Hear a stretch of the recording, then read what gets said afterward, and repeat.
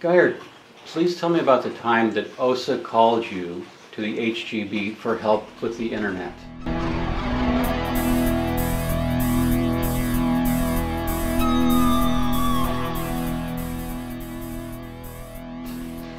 Okay, this was a little bit more than 10 years ago. I was called up into the conference room, or the main first room in the 11th floor at OSA. And I've been there a few times before, so they had the little plastic bear with honey ready and the cookies and everything. Because now I was very internet savvy, I was computer savvy, which they knew. And they wanted my advice regarding some big trouble they had with Google and other stuff on the internet. So in there was one of the commanders. Kurt Weiland was there. He was the commanding officer for the CEO for OSA. And his junior, Nick Bromberg. Aaron Mason was there. He was the public relations officer international. And Gloria Ada was there.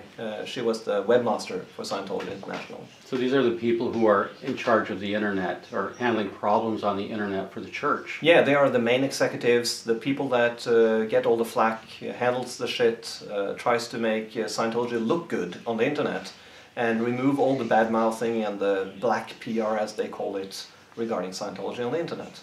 So you had mentioned that they had spoken with actually one of the founders of Google for help. Yeah, they had met Sergey Brin at a conference, and Gloria Ada tried to convince him that whenever people searched for Scientology, they should get good results on Scientology. And only if they search for bad Scientology or Scientology critical Scientology or some negative word regarding Scientology, only then should they get search results that were negative towards Scientology. So Scientology actually expected Google to change their algorithms to accommodate Scientology's PR needs. Yeah, and in the same fell swoop they would make it so that if you search for apples, this is her words, you would only get good results for apples. But if you search for bad apples, then and only then should you be shown search results regarding bad apples. So this was her whole philosophy on how to handle Scientology's bad PR on the net. That's very unrealistic, but what did Google say? Well, they just waved her off and didn't really think that was a very good idea, obviously. And she then turned to me and asked, how can we implement this strategy? How can I help them make this real? And I told her that, well, that's not going to happen. So she met sort of a dead end there, but they used me for other stuff as well, regarding other parts of the strategy, because they had a huge fight with the EFF, all since they tried to kill ARS, Ultra Religion Scientology, the Usenet group, and since they shut down the anon.fi, which was an anonymous email remailer, they managed to shut that down, and that aggravated EFF, the Electronic Frontier Foundation, the main organization on the internet taking care of personal rights and right for anonymity and civil rights, really, on the internet. So they became really hostile towards Scientology. So Scientology, the Church of Scientology and EFF are in a serious disagreement. They were mortal enemies through, the later part of the 1990s. And EFF, every time Scientology came up, they would say, bad things about Scientology. Correctly, really. And Scientology was the adverse effect of that. They were enemies. Yeah, OSA asked you, how do we fix these complaints from EFF online? Yeah. How can we fix the fact that they badmouth Scientology all over the internet and aggravate people and make us look like we are the bad guys and that we're against free speech and that we are, against civil rights on the internet and all of that, which they are and they were. But they called me in and said, how can we fix this? Because in a couple of days, they said, we are going into a meeting to try to bury the hatchet between EFF and Scientology. And I said, okay, if I should help you, I need a whole day with you. So I was having a whole day with Aaron Mason specifically and Nick Bromberg, and also some with Kurt Weiland, the commanding officer, to educate them on what the EFF was all about, what the internet was all about, and the idea of liberties on the internet and free software, open source, the whole, the mindset of the people in EFF. Well, now, this is very interesting. Just to go back to a little bit of history, L. Ron Hubbard laid out computer policy. Yeah. Did this complicate your efforts to try to help OSA? Well, a little bit, because they had all this this idea that Hubbard was a major computer genius, that he had laid down some policies regarding computers, and he was apparently, according to some, also a database guru, because he had made this cross-index database search for his own works, etc., or directed somebody to make it. So he had laid down some policies that made him a big opinion leader regarding computers. So that made it a little bit of an uphill battle to make them understand that they didn't know shit regarding internet. So you're looking at antiquated L. Ron Hubbard policies on computers, yeah, which is fair to say they're older policies, the internet evolves. Would you say that OSA just simply did not understand internet culture or freedom of speech? They had no clue regarding those areas. They were clueless. So they had the idea that without any idea of what the EFF was about or understanding of their ideology, they would go into a meeting with the EFF, and I don't know what they expected to do. But I educated them for one day, and a couple of days later they went into this meeting, and I met with them later that week, and they said, because of that day with education and understanding of the internet culture, they were able to actually bury the hatchet between EFF and Scientology. And that was sort of the start of them using me as an advisor regarding complicated issue on the internet. Let me ask you this. Xenu.net at that time was a very big active board, and still is, but it was emerging as even a bigger threat to them. Did they ever talk to you about Xenu.net? Yeah, we covered basically everything regarding critical sites and problematic, Andreas Heldalund, he was a huge, maybe the biggest problem they had on the internet during the whole of the 90s, and also in the beginning of the 2000s and maybe later. And we talked about that, because one time earlier, in 1996, I was charged with a task from OSA Europe to infiltrate Andreas. Really? What did they want? How did they want you to handle Andreas? They wanted me to get in touch with him and find his weak spots and his crimes, because they told me straight out that he was probably a pedophile, obviously, since it was so critical. And they wanted me to find that out, discover his crimes, sexual crimes preferably. So I portrayed this woman that has been brutalized by the Jehovah's Witness to get into his, To try to play on Andreas's sympathies. Yeah. And that exchange went on for 3 or 4 times, and then he dropped off the radar, so I probably fucked up. So, but anyway, that was my earliest assignment from OSA, trying to do something effective as an OSA helper. That was 1996. After handling EFF, what was your next assignment? There were several stuff that they talked to me about, and how to handle a strategy regarding, all the negative stuff on the internet, and the Google rankings came up again, and there were many things. But I remember in 2009, just a couple of months before I left the church, there was a guy called Ingo who called from OSA and said, we have this huge problem regarding Wikipedia. Because Scientology were banned from editing the article on Scientology or any related articles on Scientology. And they were, they couldn't do anything about their image, their PR, and Ingo was really up to his ears with trouble in this. And his seniors, Gloria Ida specifically, had asked him to call me to say, Geir could probably help us on this shit. He knows Wikipedia, he knows open source, he knows the internet. So he called me and said, what should we do about this? So I recall they were trying to change the Wikipedia entry on them. Yeah, they tried to do advertising on Wikipedia, and that was what shut them down.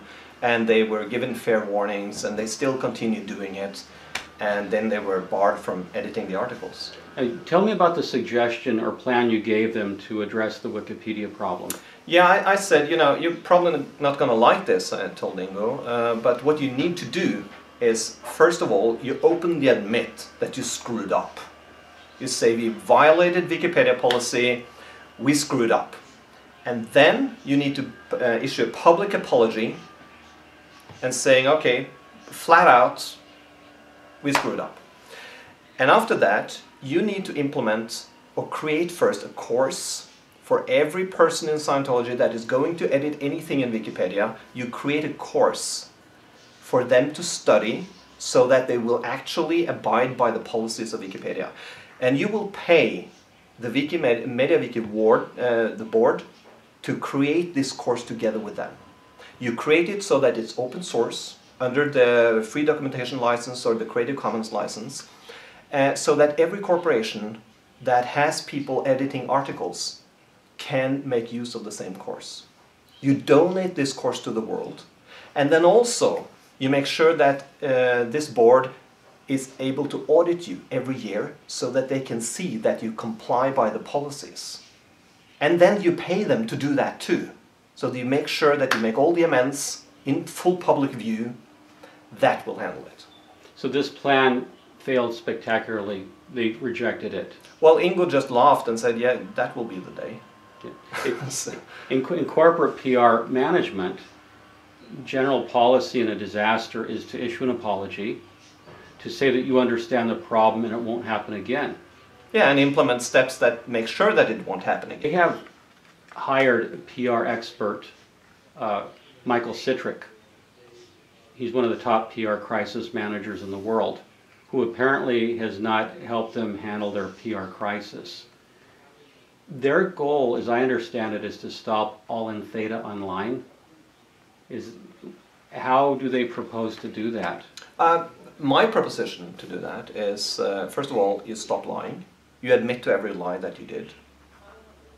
You make it totally transparent so that every time you go out and say something, it's fact-checked. But the problem is Scientology cannot admit to wrongness and cannot stop lying, because there are root problems there that cannot be addressed by the staff in OSA, because it would be a violation of LRH policy if they stopped lying. There's stuff there you need to lie about. It is odd that the fundamental principle of the church is that it lies as a principle of its existence. It must. It knows it's lying and it must lie. Yeah, I can tell you an example. Please. Obviously, when somebody asks a church official about Xenu, the Galactic Emperor, you know, the story about 75 million years ago, etc., the person that answers must lie, because it must remain confidential. What everybody outside of the church knows already must remain confidential. The person is put in a position where he has to lie. So we saw Tommy Davis lie about Xenu. Yeah, we saw Mike Ringer lie when he was in about Xenu. We have seen, you know, all people put on the mic, you know, who is Xenu? We see them lie, of course we do.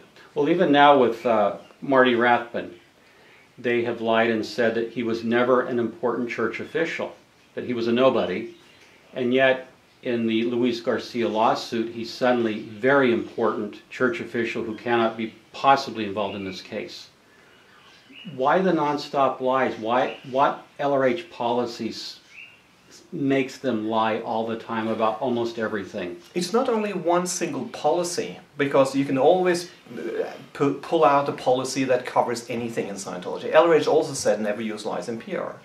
But it's the whole idea that Scientology is the most important thing in the universe. It is the only thing that can save the universe. So if it is, let's say it is the most important thing that ever emerged. For the sake of argument, yes. For the sake of argument. Now, nothing could be more important. Therefore, lying is you can get away with lying, you can get away potentially with murder to save Scientology. Anything to save Scientology would be okay in the book of LRH. You have a contempt, and also LRH says specifically in keeping Scientology working, number one, that a group has only their reactive mind, their bank, their aberrations, their insanities in common.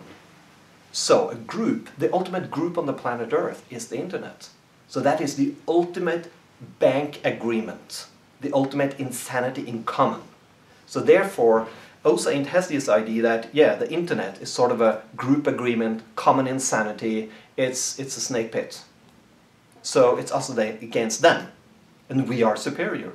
So their view of the internet is very distorted, that they think it's an insane activity and they have to impose order on it by putting in an acceptable truth or a lie. A lie, acceptable truth, putting in ethics on the planet, you know, making people behave, making people more sane, more rational, if not by auditing and the counseling, then by ethics and force. So even though the internet will find your lies and expose them ruthlessly, because it's interested in the truth, yeah, the church will continue to lie. Does it have contempt for non-Scientologists? They do.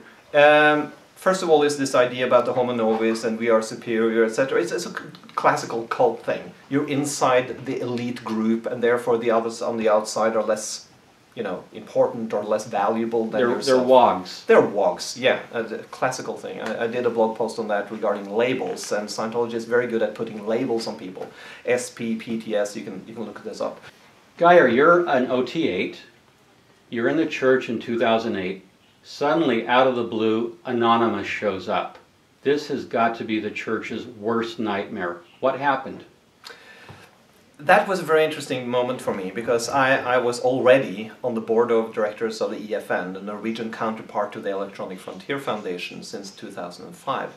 I was in open source, running an open source company. I run a couple of open source companies. And I was very much a copyright abolitionist. I want to remove copyright from the face of the earth. I still do. And that's one of my passions. And also remove patents from the face of the earth. So I thought Anonymous was a very, very interesting motion. It was like, wow, this is happening. This is really cool. And then I was struggling with myself, because I was not allowed to think that was cool. That should be very uncool if you're an OT8.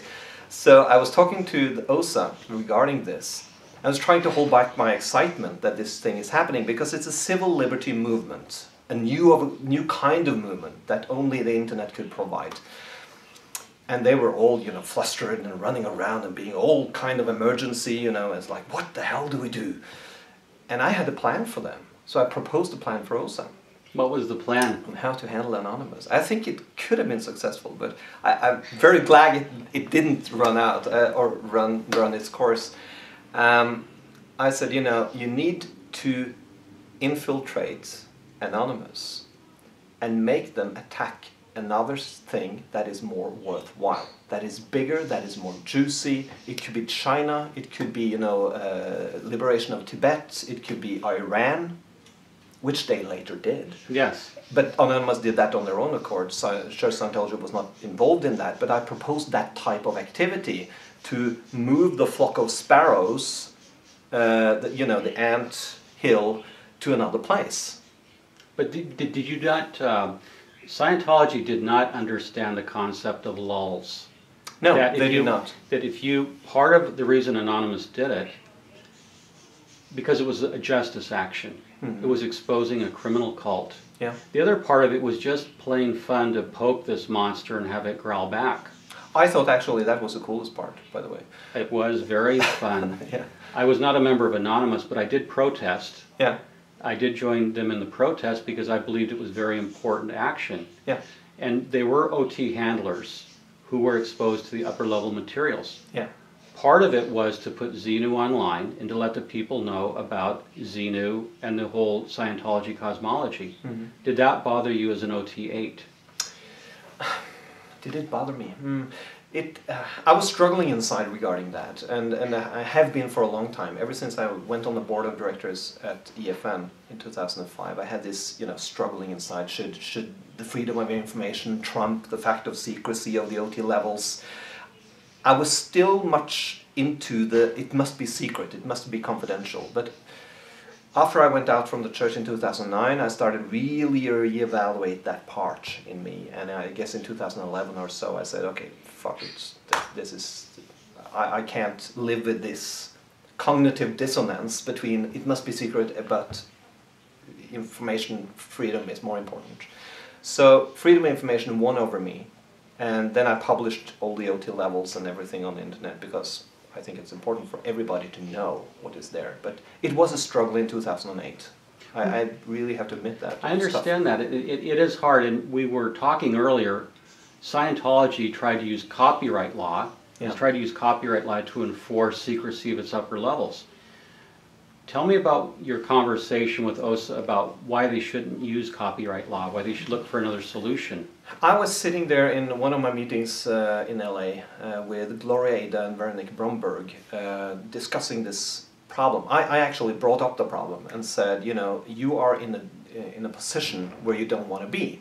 You're using copyright law to protect the OT level secrecy, the confidentiality of this material. And the way you do that puts you straight into the same category as McDonald's and Coca-Cola and Microsoft. You are then a business because you use this business law. So you shouldn't do that. You should instead lobby for a religious law that protects secret religious scriptures. I said that's much better. Otherwise you will be treated in public view as a corporation, which they are, but yeah. They are, so that put you probably in conflict with their management. They believe very much in suing people. Yeah. And the spectacular failure of the church to handle anonymous was in many ways a victory for open source documentation. Yeah. Do you know the church's current position? The OT levels are all over the internet. They're obviously, they're overwhelmed, they can't go after it. Given that, what did the church decide to do once they realized they couldn't handle anonymous or the OT levels? Did they capitulate? Locally, they capitulated. Locally, every OSA in every org became sort of, okay, we just report what happens and send it uplines and hope somebody will handle something. But still, the manpower uplines at OSA, etc., has been, you know, under pressure. So the pressure is mounting up, they have less people, they are driven into apathy and they get desperate, they do desperate actions. They go after Marty with the squirrel busters, they are spread out thin. For them to do anything about the confidentiality of the OT materials now is just, it's 10 years ago since they had any power in that area. Geir, it's 2006, you're on the free winds. What happened?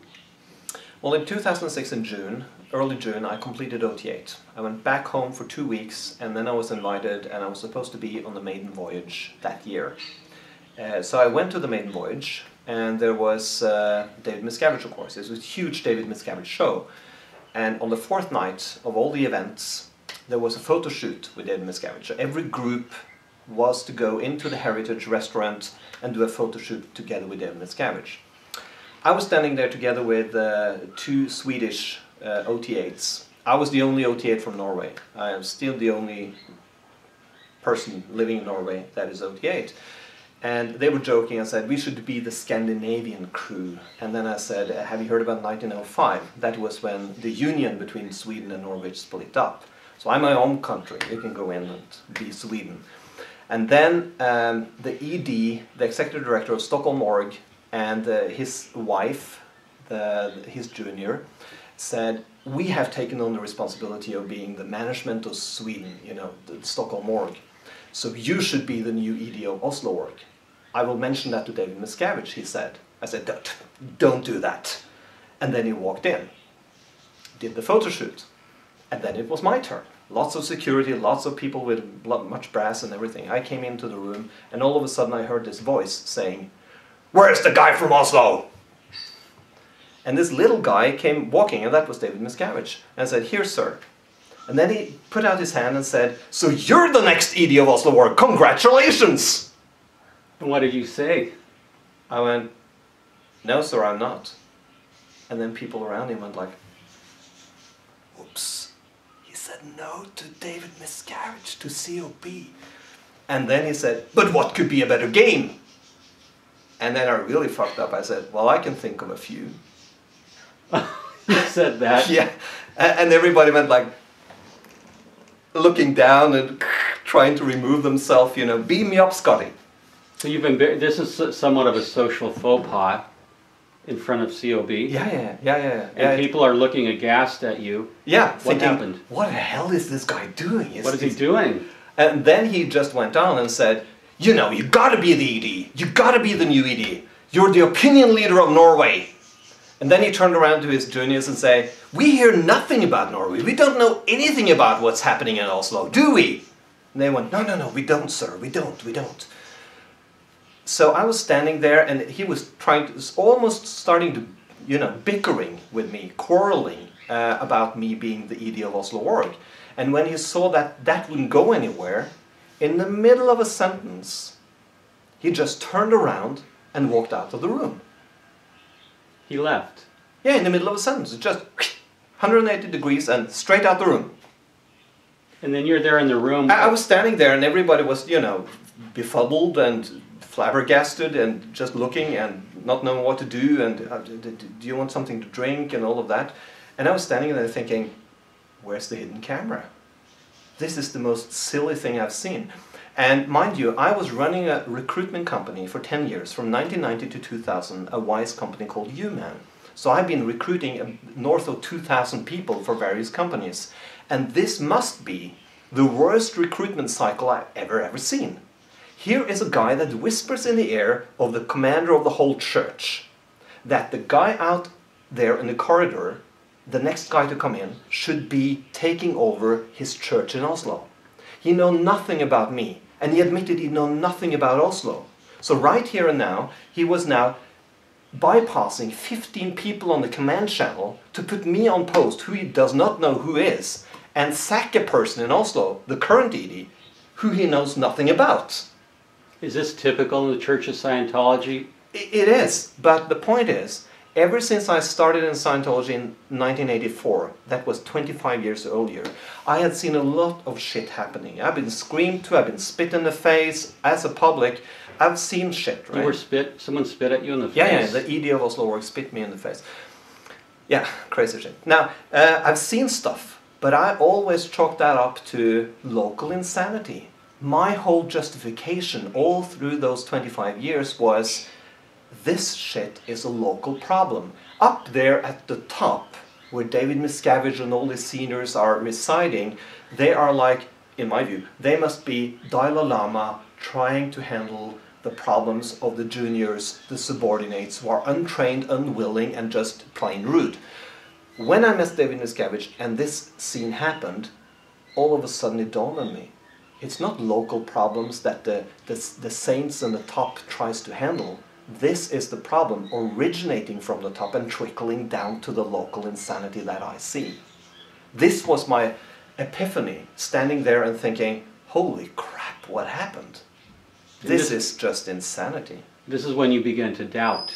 That was my point of doubt. That's where it started. That's where it really started. I have my small doubts here and there, but this is where it went south. So I went a year reading a little bit on the internet, but didn't have much time, because I was engaged in many other things. But from 2007 to 2009, I spent about 1,000 hours reading everything I could. Yep. I had been reading a lot before as an OSA operative helper, but now I was reading for my own enlightenment on what the hell was going on. Who are you reading? Give me examples of some people you were reading. I was mainly interested in stuff that happened at the top since I met David Miscavige, since I had also met a lot of the top executives like Ray Mithoff, Mark Yeager, Guillaume Lesev, Norman Starkey, and Mike Rinder, etc., when they were senior positioned people in the church. So I was reading stuff from Little Bear Victor, I was reading from Jay Swift, I was reading from Mark Headley, Blown for Good, and also BT's to Free. So all these writers, Mark Headley, John Peeler, yeah. Little Bear Victor, others were leaking astonishing stories of what's happening at Int Base, the cruelty. Exactly, and especially stuff like David Miscavige hitting people. I could see that be true, as I've seen his insanity up close, and he was like wild-eyed, pretty, insane. So that rang true with me, and also stuff like the musical chairs happening at Int Base, and many of the other atrocities happening. Geir, one of the most famous stories is Mark Headley's musical chairs. Yeah, when I first read that on Xenu.net, I was shocked. I was stunned. I knew that there was insanity at the top of the church, yeah. But that just was astonishing for the cruelty. It was shocking. It was, prior to Anonymous, I think it was one of the biggest things that ever happened on the critics' boards. I would agree. What was your reaction to musical chairs as an OT? There's several things that made me end up going out of the church in 2009 in August. That was a major factor. the biggest factor was David Miscavige, as I told you about. And then it was the musical chairs and all the accounts of David Miscavige hitting people and other stuff happening, like, you know, David Miscavige throwing himself over the table and then taking on Jeff Hawkins. And that his story also rang true. And so many accounts, and all that together culminated in me writing my 6-page write-up, and this is why I leave the church. And it's an outstanding write-up. I'm very glad that you wrote it, as are so many other people. When you left the church, what were the immediate consequences? I decided to rule my own scenario. So what I did was I went into meetings with 25 Scientologists in Norway, gave them the write-up, and said, please read this, and if you have any questions, ask me. Because I knew the church would want to run the scenario and make me look, you know, insane, or find some dirt on me, or invent something, or whatever. So I was doing this to my friends and making them in the position where they can actually ask me, why do I think what I write? And then I went to the media. I went straight to a classmate I had who was working for the national TV station of Norway and said, I have a story for you. So I went on national TV on a Saturday, 7-minute piece, talking about this. That was 1 or 2 weeks after I went out. And after that, it would be very, very difficult for the church to paint another story about me, because the truth has already been put out there. Then they sent an OSA handler, Kirsten Kitano, to Norway to meet with me. What happened? I was actually meeting with a friend of mine, another OT8. And we were supposed to have a nice meeting in a cafe, and all of a sudden there was this girl sitting there. Kirsten Kitano had flown over. Yeah, and I asked her, so who are you? And she said, my name is Kirsten Kitano. From OSA. EU or INT? INT. And I said, so you came all over here to just talk to me? And what her response was really hilarious. She said, well, I just happened to be in the neighborhood. Like, neighborhood of what? Santa Claus and reindeer? It's just crazy shit. So, and then I decided, okay, I'll just walk over and get myself a coffee while I put on the recorder. So I recorded the whole thing, and it went on for 2.5 hours. It started in the restaurant, and she said, we have some data for you we would like you to read. Give it to me. No, it's in a hotel room.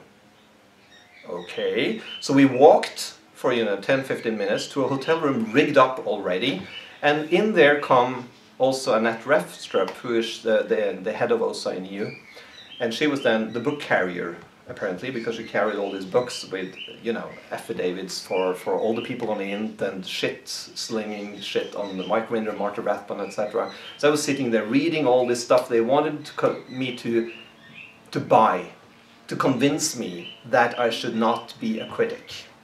Were they trying to silence you? Did they want you back in the church, or did they just want to silence you on the internet? Originally in the meeting, it became obvious to me that they wanted me back. When they understood that that wouldn't happen, they tried to silence me and make me understand that you should at least not say anything bad. Did they threaten to expose any of your data in your confessional folders? Well, I don't have any much shit there, so it wouldn't be much use to try to expose anything. So I don't. They didn't play that card. No. Because they knew that what is there to expose? I haven't been, fucking around or doing shit, so it's not a big deal.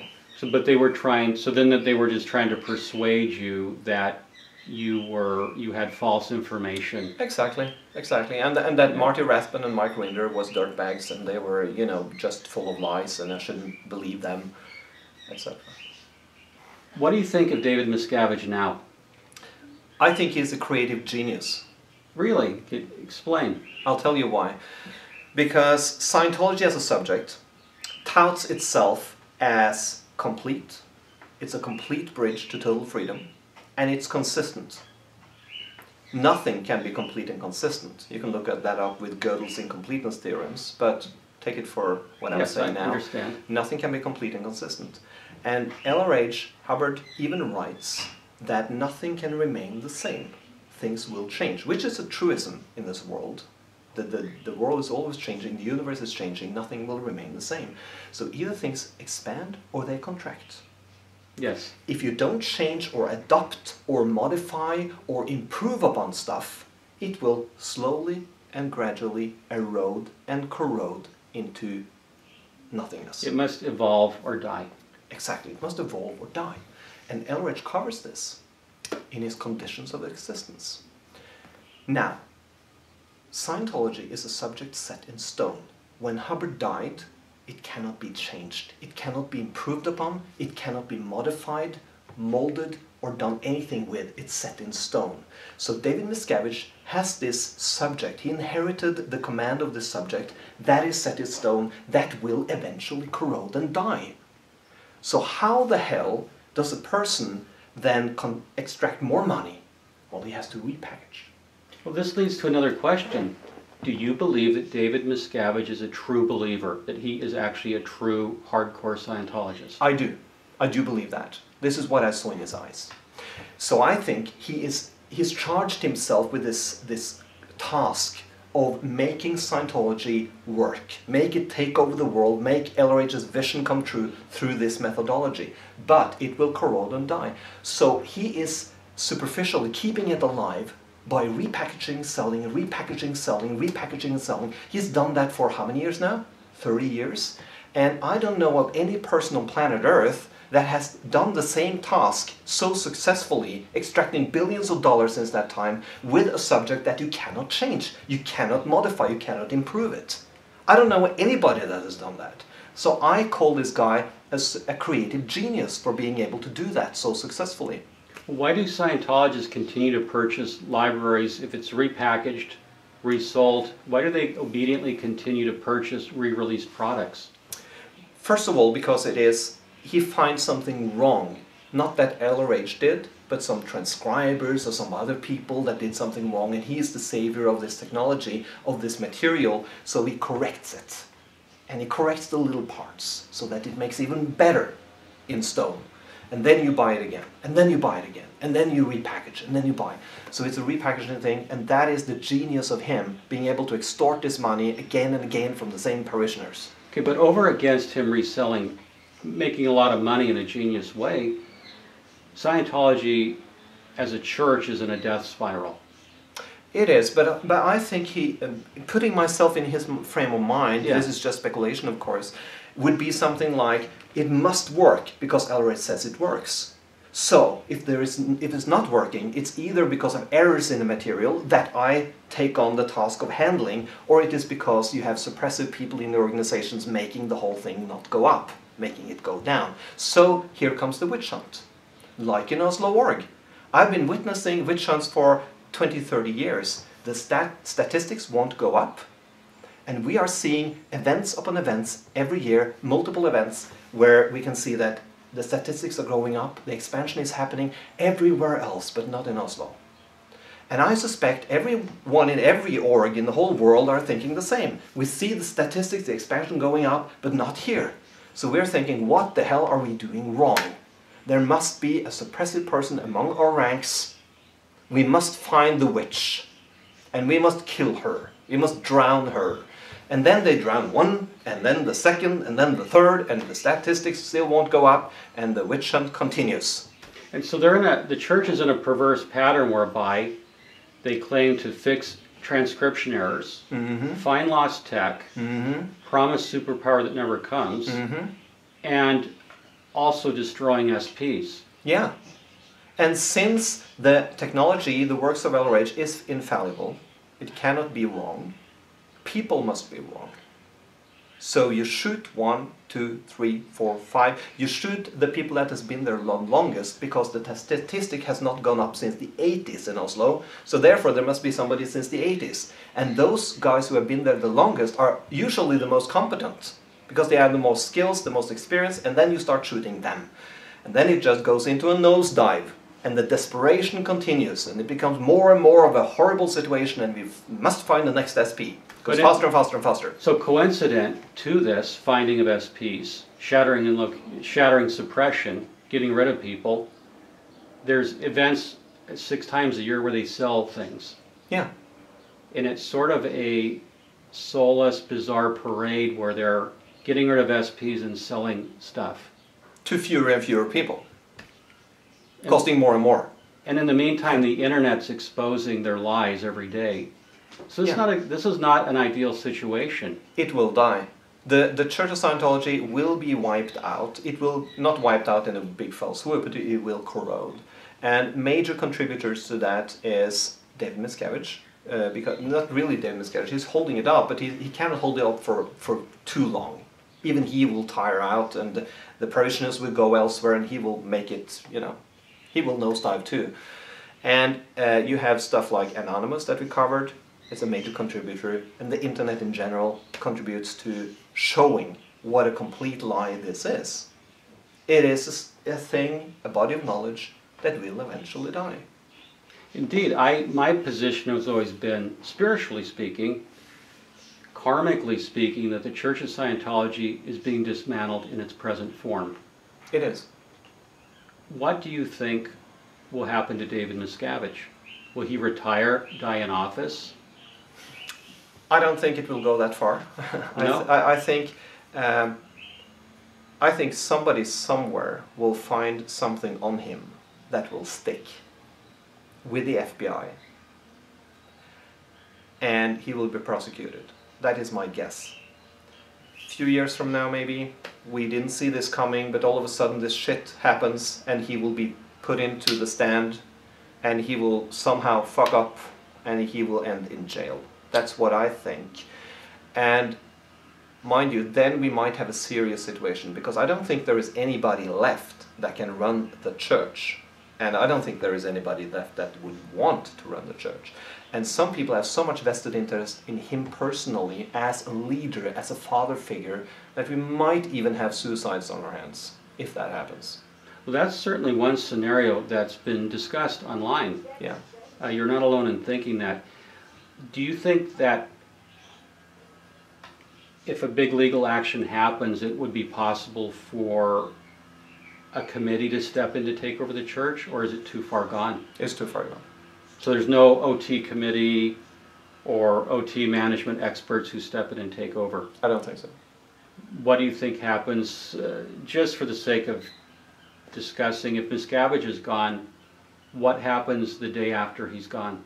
I think it will be a forking, a branching, stuff popping up here and there, churches going independent wholesale, formation of groups of churches, former churches of, Japan or whatever, bonding together in loosely knit or tightly knit organizational structures. I think we will see, sort of an anarchy, and then arising several organizations trying to cope. And some of them will be successful because they start adopting, changing, and evolving the material. If they don't, they're into the same situation, it will corrode, and it will die. Geir, what would you say to Scientologists, and especially OTs, who are still in the church? For those who are still in the church, like I was pre-2006, 2007, before I started to educate myself, I would give the advice that, dear OT, you have a responsibility to inform yourself, to educate yourself, to know what is going on with management, with the technology that has helped you a lot. And you need to inform yourself to the point where you can make a rational decision that you can stand by. You need to take 100% responsibility for your own situation, for your own knowledge, and for the decision that you make. Because you will look back at this in years to come and thinking, why the hell didn't I do something about the situation? Why did I condone by tacit, not saying anything about the situations that I see? You need to get yourself informed. Now, you should also realize that the reason people come into Scientology is because they want to better themselves, or they want to better others, or the situation around them, the world, or whatever. That is what they want to achieve. That goal, that ideal, is more important than how, or the technology you use, or whatever. The fact that you want to improve something, that should be the ideal that you strive for. If you see there is a broken church that will not get you there, then you need to handle it. You need to make some kind of a decision for yourself. And I walked out. if you want to make a mutiny, if you want to take charge of your organization, if you want to liberate that organization and make it an independent organization, there's a host of different things you can do. You can walk out in silence and start your auditing outside, your counseling outside, your training outside. There's more training and auditing probably done on the outside of the church than inside. So there is a lot of possibilities. But to make the right decision for you, you need the knowledge and information. And as they say in X-Files, the truth is out there. What does it mean to be an OT? What does it mean to be an OT? Yes, what does it mean to be an OT? To me, it means virtually nothing. Tell you why. Because being something does not mean much to me. Doing what is right for me, to others and with others, it is that what matters. I don't have any idea about altitude or being better or any such thing, and I hated that part in the church. When I went to Russia, people were, you know, oh, I touched him, I sat with him on the lunch table, and that kind of crap. I hated that part. So, to be OT? No, I don't have anything on that. It's an identity, it's a spiritual identity people assume, but it's also, it seems to me, it's become a status-obsessed church. I agree. And that OT8 is a status, like an IAS patron. Yeah. Spiritually, would you say that status is meaningless in the church? What are they striving for, other than status? Status is very important in the church because it gives you protection from shit happening, okay? The more status you have, like OT8 or you're a trained auditor and you've done this and that helps you not get into trouble. But I hate that part of the whole scene. I would rather just break the whole thing down and say, you know, you're on your own spiritual path and there are tools here that can help you. Spiritually, I don't think there is much difference between you and I. I mean, I've done the whole range, I've done OT8, and you're a very, very spiritual person. And I would say I would learn a lot from reading your book, and I would learn a lot from just talking to you. And that is how I view every person on the planet. There are people that can teach me a lot, like my kids. My 3 kids, when they were like 3, 4, 5 years old, I learned a lot from them, from their philosophy about life, etc. And some of that is more than I got out to the OT levels, funny enough. So the whole status thing, I don't like it. But I see it's there, and it's a lot of people striving for it, to get protection, to be viewed as better, or, you know, the whole homo novice scene, which is a little bit of like, it smacks of Übermensch. Yes, it does. The Nazi, the whole ideology, and it's frightening. And that's what many non-Scientologists find disturbing, is the homo novus idea that they are superior. It's horrible. Can Scientology produce a spiritual master? It's like asking, can the ingredients make a cake? No, it cannot. I don't think anybody can make a spiritual master except yourself, for yourself. There are tools, there are paths, there are workable ingredients for the cake called spiritual mastery. Scientology supplies a lot of tools that has helped me a lot. I was a very, very shy guy. I was a nerd, I was socially inept. I wouldn't be able to pick up any girls before I was 18 years old. I couldn't read aloud in class without hyperventilating and being brought down to the hospital. It was a crazy, shitty scene for me socially.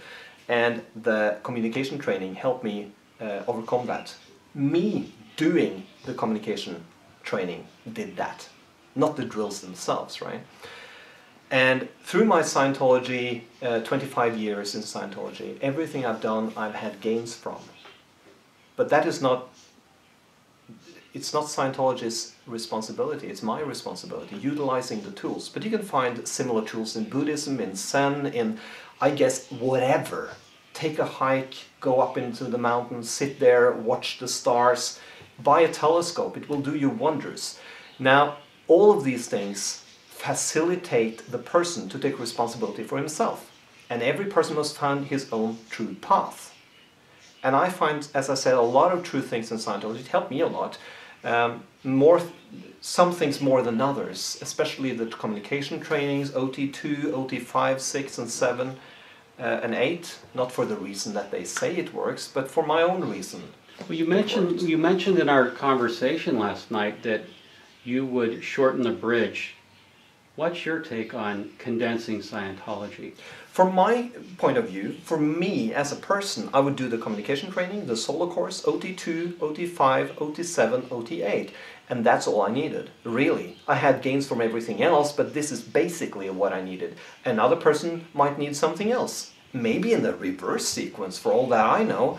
But I would like to, get rid of the whole evaluation, which it really is. It's a spiritual, huge evaluation to say this is the steps you need to do in this sequence because it's all one size fits all. See, that's not true. No, in my experience with Buddhism, with Christianity, and also talking to Scientologists, I want to see what you think about this statement. A lot of spiritual paths liberate consciousness. They liberate you from things that are besetting you or troubling you.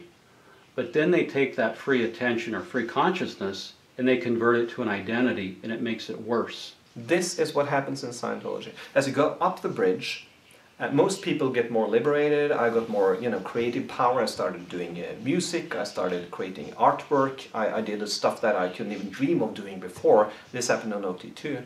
Now, as this happened, I got more liberated, yes. But at the same time, the demands came down the command channel on how to be, how to do, what not to do, how to behave, the whole program of the OT ambassador. This is what you should do every day, every waking hour. All of that transforms that freedom into an identity, and that identity becomes a slave for the church management. So would you say this is the dilemma of Scientology? You can get spiritual liberation through the technology, but on the other hand, you're being saddled with an identity that does not give you free will. Exactly. It gives you free will, takes it away. So this is a bait and switch. A dilemma that results in cognitive dissonance. It does. You're OT8 and yet you must obey, you must be, you must do. And you must start lying, because every time you get a cough or something happens to you, you must shield it because you're an OT8. And anything that comes out, oh, the guy is sick. He can't be sick, he's OT8. Therefore, you must start lying. You must hide yourself whenever it's something wrong. If you're depressed one day, you got to put on a smiley face. Not because you need to put on a smiley face, because you don't want Scientology's PR to be damaged. Well, this is one of the things that OTs talk about. They feel they have the burden of carrying the entire subject and guarding the honor of the church. So they can't communicate any sort of human emotion, feeling that's not appropriate to church PR. That is true, and this is what helped me with my blogging. Because as I blog, as I release freely my own thoughts into the internet, I become free of that identity.